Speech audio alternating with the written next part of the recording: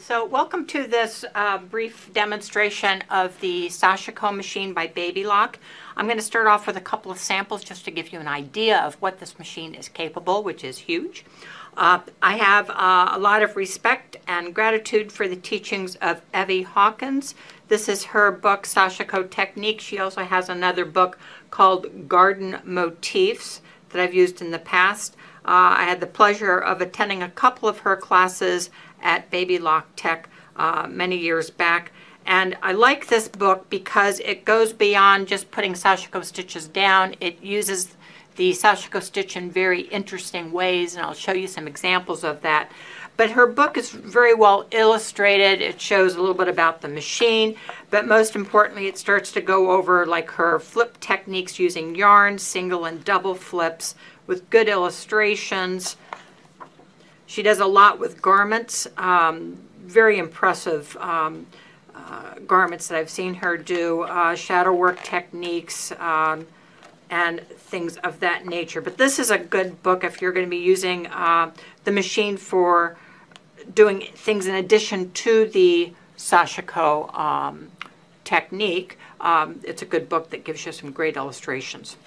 This first sample I want to show you, this was a sample that was done many years back. I'm kind of scooching this around so you can kind of see it. This is as far out as that camera's going to go for me, but it is using a machine called the Baby Lock Embellisher, which was a needle felting machine. There are some manufacturers that still make them. This was very big in the late 1990s and up into 2010 or so. I enjoy the machine for making fabric. This is all wool felt that was embellished or fused down with this multi-needle barbed machine. But why I'm showing you this sample is there are Sashiko stitches that are being done here. And let me go ahead and zoom in just a little bit with this, just so you can appreciate the stitching. I love the machine because it creates a distinct stitch and a distinct space, and you can adjust both the space and the stitch for what your particular needs or look that you're going for. You might also see that the rows here are fairly evenly spaced, and that is done with a quilting bar that rides on the back of the ankle of the machine, similar to what we would use when we quilt with a quilting bar on our sewing domestic machines with a walking foot, for instance. So the threads that you can use with the Sashiko machine are wide and varied. Generally speaking, you're going to want to make sure that you don't get too heavy for the threads. Let me see if I can back out here just a little bit. This is using metallic threads here in the machine. And this metallic thread, I believe it's a 40 weight thread. The heaviest that you can go in the machine per manual is a 30 weight thread. You can go as light as 100 weight. A 60 weight thread is generally like a lace weight fill or bobbin fill type of thread. Your embroidery thread is generally around a 40 weight, and your generally when I piece a quilt, I'm using a 50 weight thread. So a 30 weight, the lower the number, the thicker the thread. A 30 weight is as thick as you want to go. And also do take note that when you're looking at these Sashiko stitches, let me zoom in here just a little bit. When you look at these Sashiko stitches, understand that with every one of these stitches, it's actually 2 lengths of thread per stitch. So even if off the spool, you might be thinking, I don't know if this thread's going to have the thickness impact that I'm looking for my project. Understand that you really need to look at 2 strands put together, because these are 2 strands together. This yarn was couched down along the perimeter of this applique using the Sashiko machine, and also this was just a little embroidery design that was put on it just for effect. So you can combine techniques. So we have Sashiko, we have some yarn couching, and we have embroidery. So this is an example of using the Sashiko machine and couching down yarns.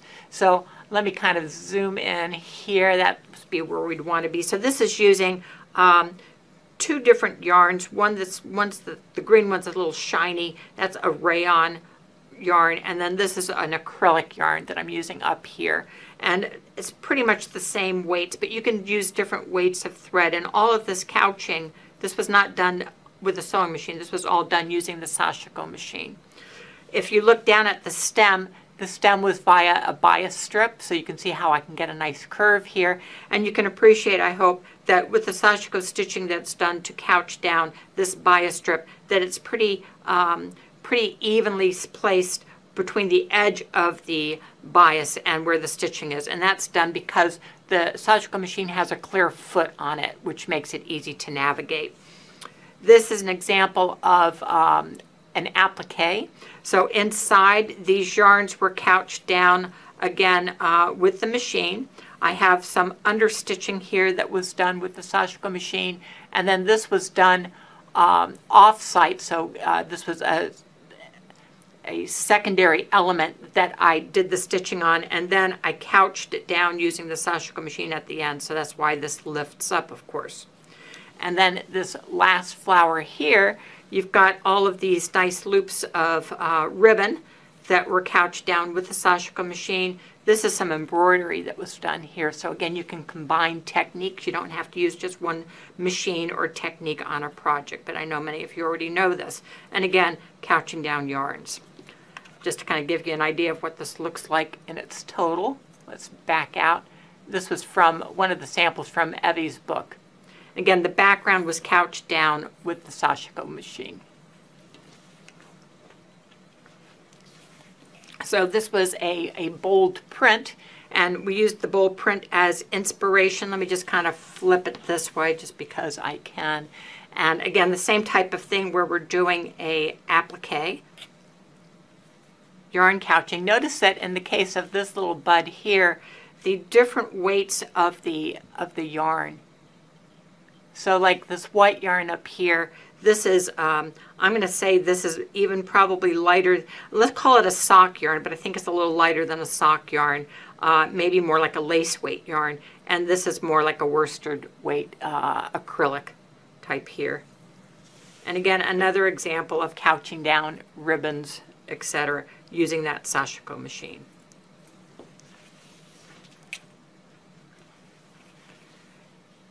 In this example, let me back out just a bit.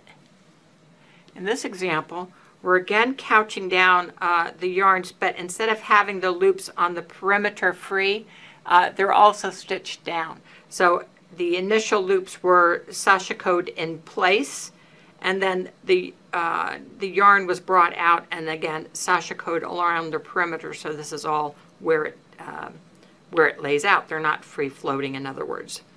Down here, this we hadn't seen yet, so let me come in closer.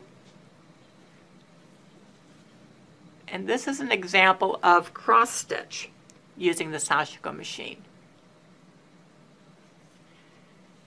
This last little bud shows another technique, and in this case what I'm doing is these little yellow spokes coming out from the center of the flower. This was all stitched again using the Sashiko machine, and it looks like it's hand picked, but again all done by machine. This bag, again, the bag was made using a printed fabric. I couched some beads on the centers here, so there's like little beads, so you can kind of see it. There's like dimension to that with the bead work. And then here again, couching yarns around the printed flower that's printed on the fabric. And then this is some meandering that's done with the Sashiko machine. And I show you this only because I wanted you to understand that you don't have to just couch or stitch in a straight line when you're using this machine. There is a presser foot height setting on the machine that I'll show you when we go to the machine. And with that, it allows me to do more free motion type of stitching with the Sashiko machine. Here, this is using yarns once again, but it's doing it in what they call a cross-flipped pattern. So you're getting kind of these looped edges here. I've made garments where I've had on the cuffs trim similar to this, and people ask where did I buy the trim, and it was just a cone of yarn in essence, and just it's the application with the Sashiko machine that throws the eye, and people think it's a store-bought trim. When I was with Evie Hawkins in her class at Baby Lock Tech, we made this very interesting sampler. Let me see how far I can back out. Pretty good. So it, in essence, is spelling Sashiko, I hope, Sashiko. And each of these letters is giving us different techniques. So what I want to do is I'm going to zoom in a little closer and talk about each of these techniques. So in this first one, this letter S, this is actually biased fabric. And so over the years, this has got to be at least, I'm going to say 9 years old, 10 years old. This, because it's biased, it doesn't ravel, it doesn't fray. It's a woven batik fabric. And what happened was, you can see the Sashiko stitching is kind of running up the center of this letter S. And the technique is how you can ruche or create pleats on the machine by taking fabric and pushing it into the presser foot.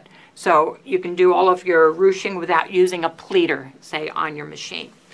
This is an example, again, of stitching with yarns. In the uppercase with the letter A, we have just one color yarn, and I used a white thread, so we have a contrast there. Let me get in just a little closer so you can see. Yeah, so the letter A has kind of a white thread that couches it down. And in the bottom letter, the letter S, what we're having here are two yarns. One of them is pink and the other is blue, as I'm hoping you can see. And that is, let me get a little closer, yeah, pink and blue. And so that's a way of using two yarns and couching them down with the machine. This letter H, I'm just going to stay in at this zoom level because the H is not the important thing. I just used a pinking shear to make this edge, of course, so it wouldn't fray. But you can again see nice straight lines of Sashiko stitching, fairly evenly spaced throughout, and that is because we can use the quilting bar on the machine. So if you're doing background quilting on a project, that quilting bar certainly does come in handy. You can also, let's go into the letter I here, you can also quilt on the diagonal, couching it down around the perimeter. And then the top, the little dot on the I, this is yarn that was couched on top of the applique fabric. Going over to that letter K, here we're seeing, and I'm going to back out just a tad, here we're seeing that you don't have to just do straight lines. You can also do curved lines. And again, that is because of that ability to adjust the pressure foot height on the machine. This other part of the letter K is again giving us an example of the really cool looking cross stitching. Let me get in a little closer, you can see. So yeah, the little crosses with that. I just think that's such a cool effect. Again, all this is done on the Sashiko machine. There's no hand stitching here. And then the last thing I want to show is the letter O. And again, this was yarn that was serpentined back and forth, stitched down on the center, a loop was taken across, and it was stitched again using the Sashiko machine. So here is the Sashiko machine, or I should say a cover that I made for it. I used an embroidery machine to do this design here with a little bit of bling, and this background stitching was actually done using a template, and I used a water-soluble marker to mark the lines and then used the Sashiko machine to do the stitching in this traditional pattern. So without further ado, let me take the case off, and here's the machine itself. Now, the controls on the Sashiko machine are relatively straightforward. On the right side of the machine, there is going to be a hand wheel. On the side of the machine, there's the power cord and a foot control that you plug in, just like on any other machine. There's the on-off switch as well. On the bottom here, there is a little accessory compartment, and in the accessory compartment you're going to have all the various tools that you need, including spool caps, extra needles. The machine comes with 3 additional needles. They are a size 18 US, which is about a 110 in the metric system. So it is kind of a top stitch quality needle. The needles are very unique, and I'll show you a close-up of that as we move forward here. And there's also extra guide wires, and you can buy additional needles and guide wires, and I would highly recommend. There's also things like little brushes to clean the tools and things of that nature. There's also a quilting bar that you can put on the side of the machine when you're doing your straight rows of stitching, so channel quilting in essence. I'm just going to put this little guide back to where it belongs, but that's there. There are two controls here. One of them controls the stitch length, as said here, and the other controls stitch spacing, and these can be controlled or moved independently of one another, which is one of the charms of the Sashiko machine. In essence, you can have a longer space and a shorter stitch, or vice versa, with a longer stitch and a shorter space. The world is your oyster when it comes to that. On the left, you're going to see the mode button. The mode button is just a single button, but it does a couple of important things. Currently, the machine is in the needle down position. If I wanted to bring it to the needle up position, I push this once. The needle will move itself and get itself reoriented. So now every time I let my foot off of the foot control, the needle will stop out of the fabric. Conversely, if I push this once, the needle always stops down in the fabric. There is also a mode where it's called the Evie Hawking mode, and this is a specialty stitch mode, and how you get into that is you double click the machine and you'll see that the needle indicator now blinks. And what this is telling me is every time I push down on that foot control, the needle will take a stitch, a space, and stop. I can then do things like twist yarn around the needles or ruche fabric up against the foot, and when I press the foot control again, the needle will once again take a stitch, a space, and stop. When I want to get out of that mode, I simply press it a second time and it goes out of that mode and back up into the needle out position. So I'm going to hold the camera as steady as I can just to kind of show you what's upstairs on this. There is a bobbin winder. This takes a class 15 bobbin. It's those clear bobbins that you'll see like in Baby Lock and Brother machines and Janome machines. It's a very common bobbin, nothing special about the bobbin. The bobbin case, however, extremely special, and we'll see that as we move forward. There is a spool pin up here. Normally you would think that's where you carry the thread for your needle, but there is no thread that's threaded through the needle. This is simply to hold the bobbin, the spool of thread as you wind a bobbin. There is a pre-tension for your bobbin here. This little thing here, it's like a little bridge. This, by this screw here, you can make this bridge go up or down, and that just makes the bobbin itself, when it's hitting the thread, when it hits the bobbin, to wind more evenly. There is a control here. This control controls the foot pressure. Just like any other sewing machine, you can control the foot pressure. Anything that is dark colored, like this is the number 5 that's dark, this is generally known as the default position for this particular machine. As I increase the number, it will go and increase the pressure, and conversely, if I go to a lower number, that decreases the pressure. This is just a thread guide that takes the bobbin thread from the spool pin back over to the pre-tension, up on the bridge, and then again to the bobbin. And when you have guide lessons with me or one of the other capable educators at Steve Sew and Vac, when you get the machine, they will absolutely go over all of this. But I will also do content specific for this machine for the store as well, because I enjoy the machine. I've had the machine ever since it's been out. On the side here, there is a control that controls the foot pressure, the foot height. And what I mean by that is if I wanted to sew just straight lines, I would want this presser foot pressure to be at that 0 mark. Notice how that 0 is dark in color versus the 1 which is not dark in color. So this is, again, a default position for the machine. So when I talk about changing the presser foot height, just know that I'm on the side of the machine versus presser foot pressure, which is on the top of the machine. Far left, there is a thread cutter. The thread cutter is also what holds onto the thread. Notice that I don't have thread here currently because I lost the thread when I was playing with the mode button, but we'll show you how we get that back in a bit. down here, this is our stitch plate, and it is marked in increments like you would imagine. They're all imperial markings, so 1/4 inches to the 1/4 inch, 3/8, half, etc. to the right as well as to the left. This is the standard presser foot that comes with the machine. I'm going to set the tripod down and then redo this so you can kind of see where I am at here.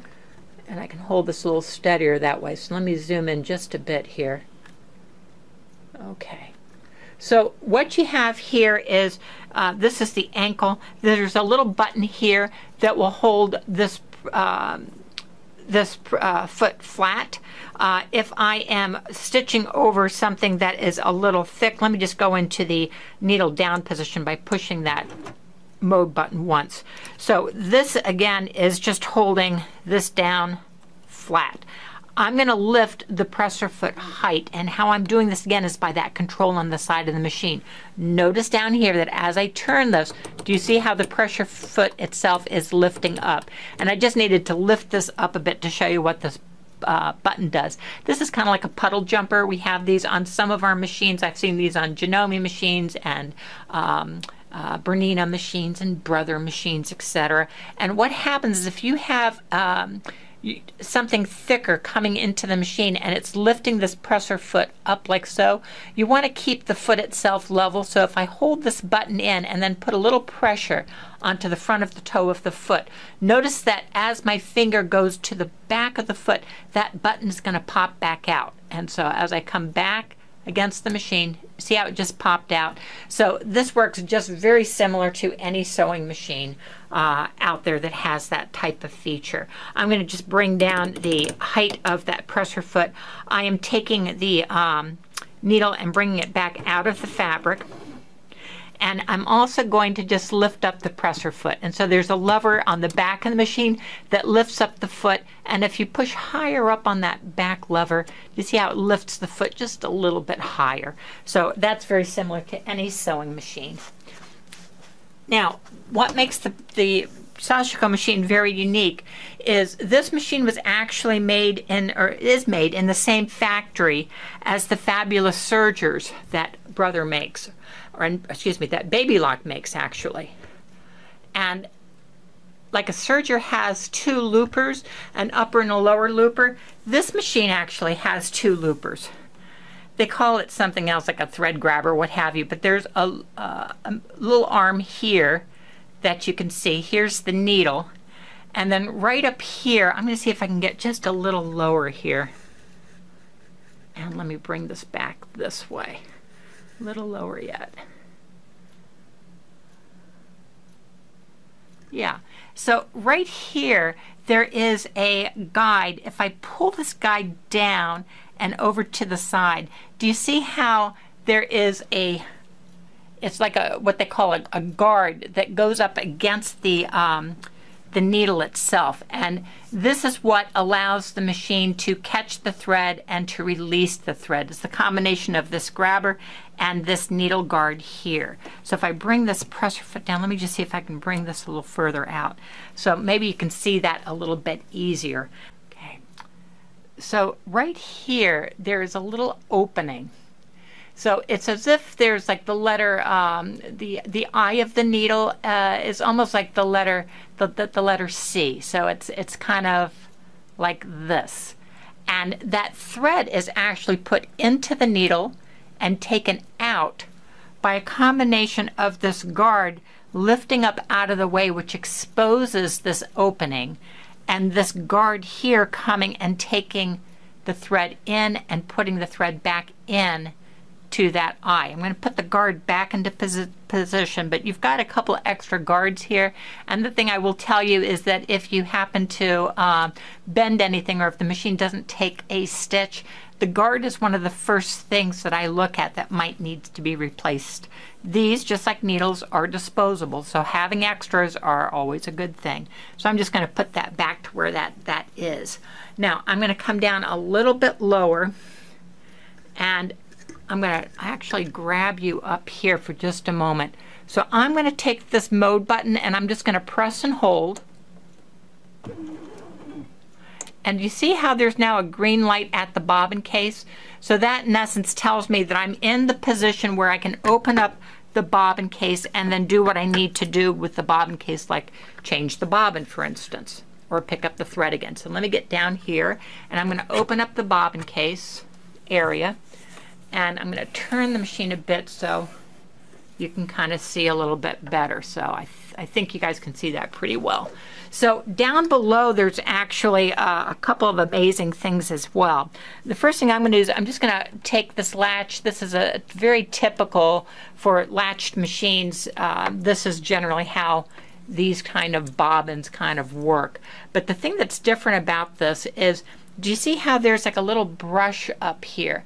This you don't want to pull off. This needs to be here. It is actually a thread catcher for the Sashiko machine, so it can put the thread where it needs to put. And on the underside, this would be like the 12 o'clock position, and this is the 6 o'clock position when it's in the bobbin case, just to kind of orient you. But when I turn it this way, do you see how there's not one, but there's two eyes? They're like parallel to one another, right? And when you thread this machine, let me just take this bobbin out. So when you thread this machine, I'm just going to grab a blue thread because I think you'll see that better on camera. It's going to go into the bobbin case. Again, this is a class 15 bobbin. It's going to go into the machine just like any other bobbin cased machine. You put it under the tension spring. And then what you're going to do is you're going to take the thread and you're going to thread it from the back to the front. It needs to go through both eyes here. It needs to go through both eyes. Now before I put this back into the machine, what I want to do is show you, I showed you kind of like that upper looper by the needle. Let me show you the lower looper here. So I'm going to turn this hand wheel, and as I'm turning this and this is moving about, do you see how there is a little guy that comes out here? That's its technical term, little guy. And the little guy has like a little spring on it here. Like right here, right? This is important that the thread always has a tension on here. And I'm going to show you how we thread the machine in just a shake. But I just want to show you, this is the, in essence, the lower looper. And then coming up just a bit, this is the upper looper. So it's kind of, in a kind of way, like a serger. It has this upper and lower side to it. I'm going to shut this case. I'm going to push and hold the that bobbin presenter button once again, because I just need to get everything back into its original position. And then what I'm going to do is I'm just going to take this thread and pull some thread out, and I'm going to thread the machine, and then we'll be back on camera, because again, this is just an overview of the Sashiko machine, not necessarily a guide lesson. So be back soon. So we're back, and off camera I again threaded the machine. I also put on this acrylic table. It does not come with the machine, but we can certainly order these from the Sew Steady company. There's a little opening where you can go ahead and cut the thread on the cutter. That's important because you'll do that many a times during the project. But these nice big tables just hold the weight of your quilt, and I highly recommend them, absolutely. So I have just a little quilt sandwich here, you know, just as you would imagine. It's, you know, batting, backing, and a top type fabric. It's not pieced, of course. Well, not of course, but it's just so I don't distract from what's happening at the needle. So I'm going to go ahead and I'm just going to zoom in on the needle, and I'm also going to bring this down just a bit. And hopefully you'll have a pretty good view of what's happening. So currently the presser foot is up, and there it was a blinking yellow flashing light. Just take my word for it, it's still there. That's just telling me that the presser foot is up. And if I pushed on the foot control, you'll kind of hear me doing it here. The machine doesn't move, which is good because the pressure foot pressure is up, and we don't want the machine to be sewing when the foot is up. So I'm going to reach to the back of the machine, I'm going to drop the foot down, and now that light turned a solid blue, which is telling me the machine will take a stitch, a space, and every time I let off of the foot control, the needle stops out of the fabric. So let me show you how this works. Note that the machine's going to sound a little bit different than a sewing machine because there's a lot more things going on with this. So it's taking a stitch, a space, a stitch, a space, and if I let off the foot control, which I'm doing right now, it stops with the foot out of the fabric.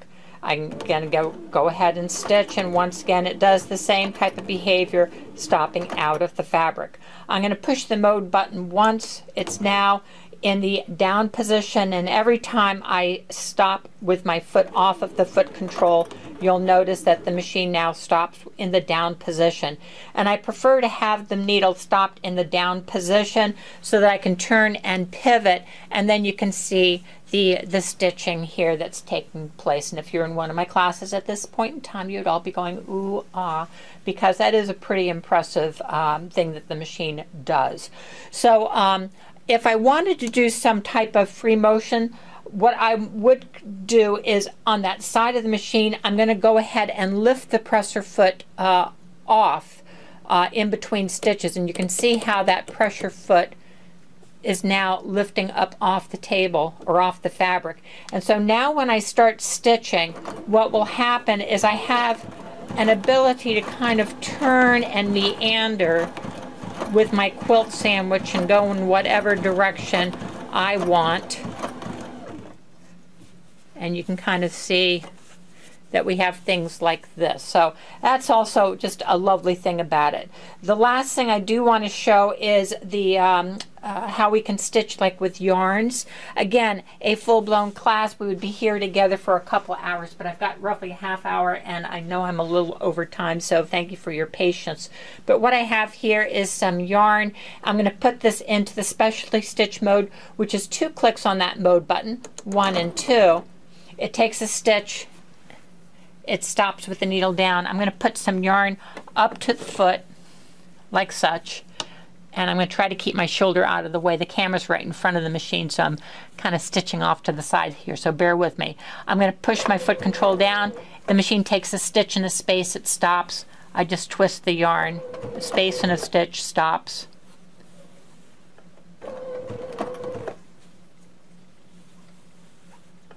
And I'm kind of just braiding this yarn back and forth.